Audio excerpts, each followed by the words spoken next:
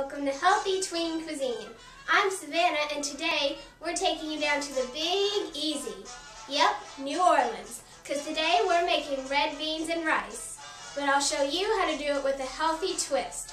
So whether you want to get fit or maintain a healthy lifestyle, I'll show you how to do that without sacrificing any flavor. Now I'll show you the ingredients you will need to make your dish. These are the ingredients you will need.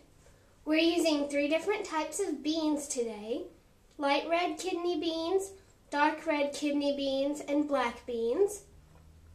Some diced tomatoes, one with green pepper and onion, one with basil, garlic, and oregano. Some celery, garlic, onion, and a green bell pepper.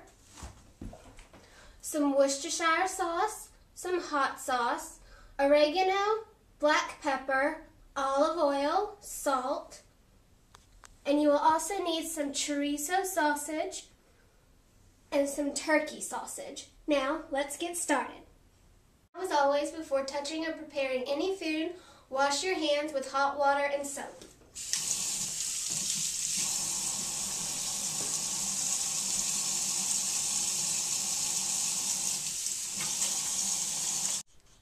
First, we're going to chop our vegetables for the red beans and rice.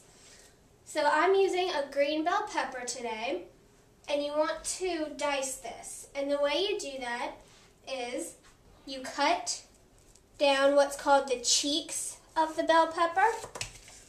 And so you're just cutting down the side like that. You want to try to cut around the seeds and the membrane too, which is this stuff in here.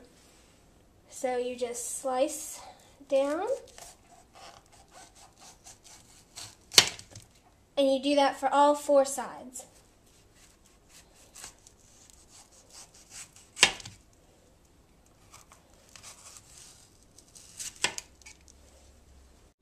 If you do get some membrane, all you need to do is carefully slide your knife right under it, and it should come off.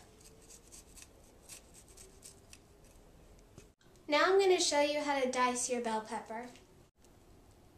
What you want to do is have it skin side down and just make thin strips, just like this. And it depends on how big of chunks you like. I personally don't like too big of chunks, so I'm going to have mine a little thinner. And once you get your strips, you bunch them all together and you just dice them into small squares like this. And be sure to have your fingers curled under.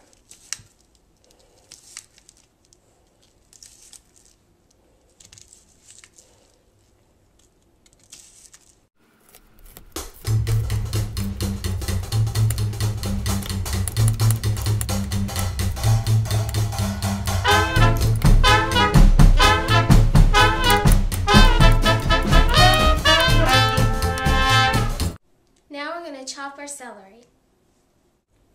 I've already washed my celery, and as with the bell pepper, with any produce you want to wash it first before you use it.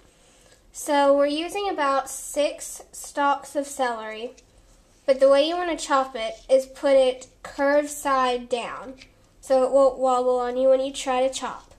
And what I like to do is go straight down the middle and then lay it flat and go through that half again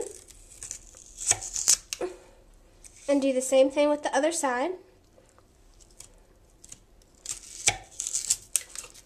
And then you bunch that together and chop it into small squares.